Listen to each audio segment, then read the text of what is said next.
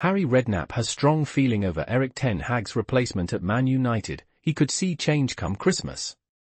Former Tottenham manager Harry Redknapp has tipped one man to replace under-fire Manchester United boss Erik Ten Hag by Christmas. Despite Ten Hag's contract extension, his future is in doubt after a poor start to the 2024-25 season. Redknapp believes Gareth Southgate could replace Ten Hag.